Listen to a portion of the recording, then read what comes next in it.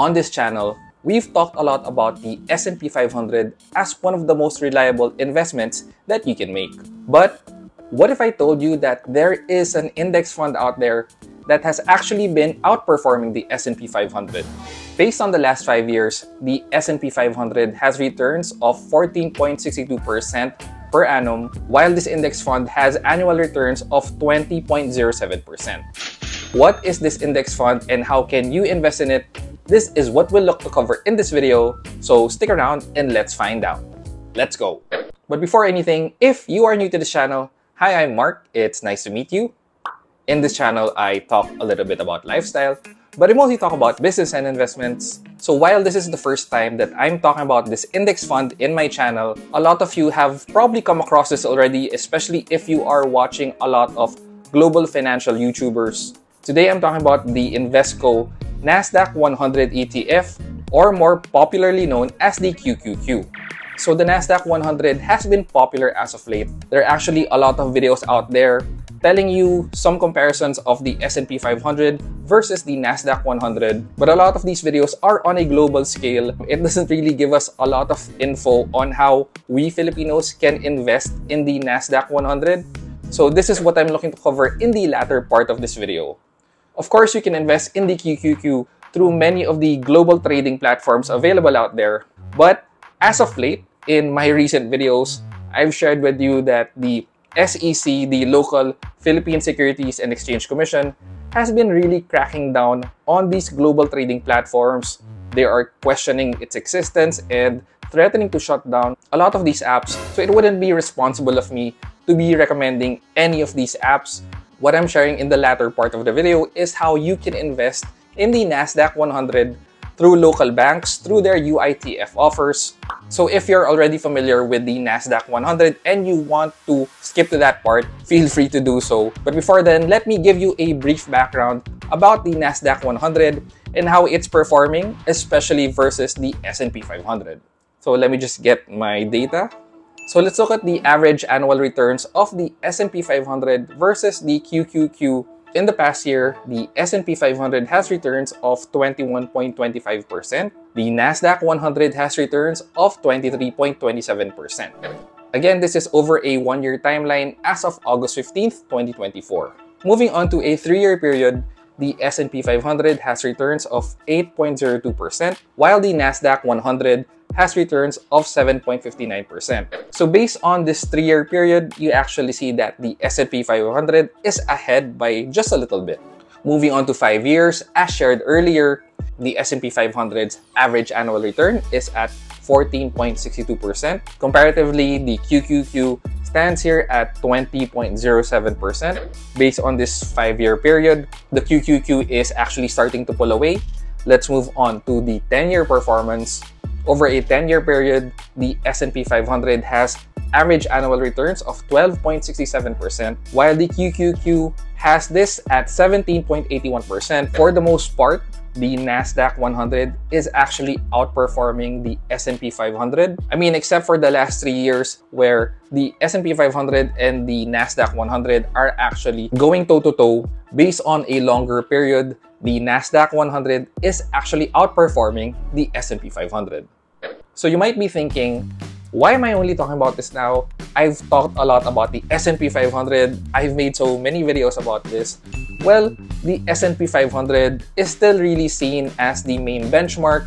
It's the bellwether. It takes in the top 500 US corporations across many different sectors. So it's really seen as the index that's really representing the stock market as a whole. The NASDAQ index is actually heavily reliant on the tech sector. So while the S&P 500 really cuts across many different industries, the NASDAQ 100, while also covering different sectors and categories, is really more tech-heavy and does not include the financial sector.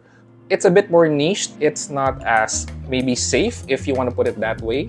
But as the global economy is so reliant on the tech sector anyway in these last few decades, this has really caused the NASDAQ 100 to be outperforming the S&P 500. So let me just get you the portfolio or the different stocks that are comprising the NASDAQ 100. So this is just a quick snapshot. Apple, Microsoft, Nvidia, Meta Platforms. I guess these all sound very familiar to you. These are the usual suspects. The S&P 500 also has this in its portfolio, but the main difference would be a larger weight, a higher concentration of the percentage of the NASDAQ 100 that would go to these tech companies. So for comparison, in the S&P 500, Apple comprises about 6.94% of the portfolio, while in the NASDAQ 100, Apple comprises 9.14%. So this is what I mean by the larger concentration that the NASDAQ 100 puts into these companies. And this is what I mentioned about the NASDAQ 100 as really being more niche, being more focused on the tech sector. So the S&P 500, again, is sort of a safer bet covering different industries in the way that the NASDAQ 100 doesn't have the finance industry. In the S&P 500, the finance sector actually comprises a large portion of the entire portfolio. So these are the few things that differentiate the S&P 500 from the NASDAQ 100. And I guess one more thing that you have to factor in would be that the NASDAQ 100 was actually just launched in 1985. So in terms of historical data, we can't really go back that far.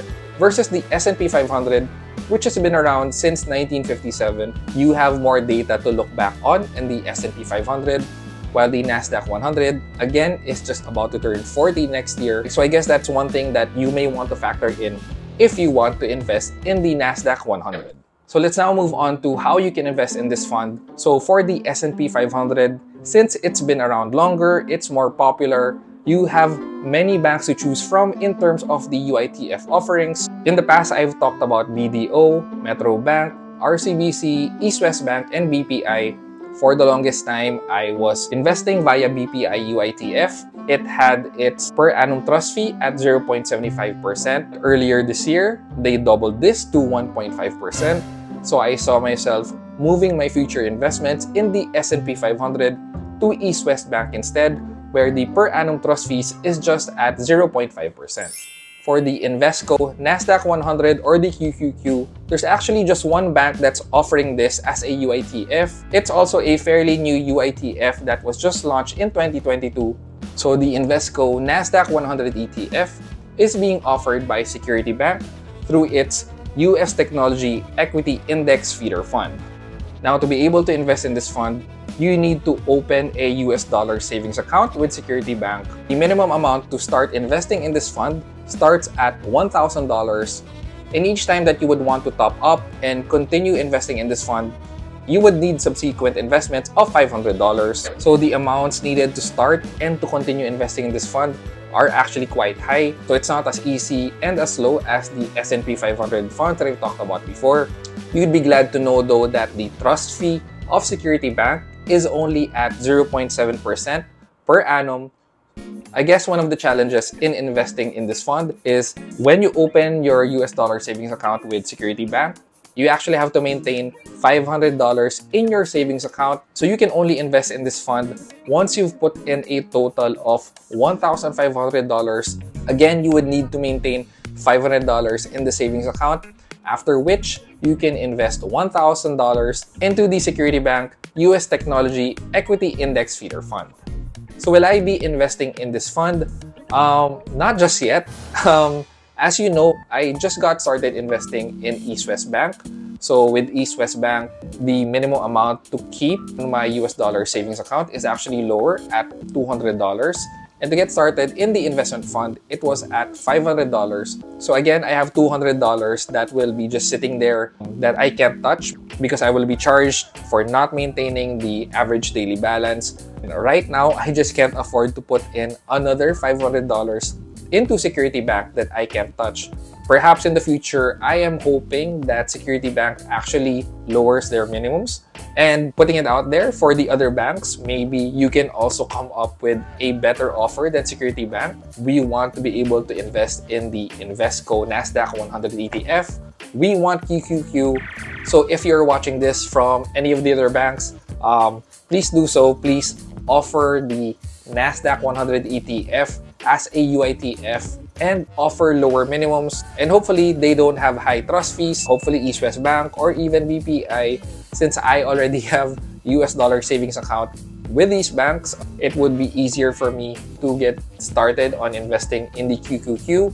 But for the meantime, I'll just sit back and not yet enter this. Perhaps I can prepare for it in the future. Anyway, local and global stocks are at an all-time high right now. It's not really a time to be aggressively buying. Right now, looking for dips, looking for some market pullback before I continue my investments in the global markets. So what do you think of the NASDAQ 100? Do you want to invest in this through Security Bank? Let me know in the comment section. If you've liked this video, please don't forget to like, comment, and consider subscribing if you haven't already. Thanks again for watching, guys, and happy investing.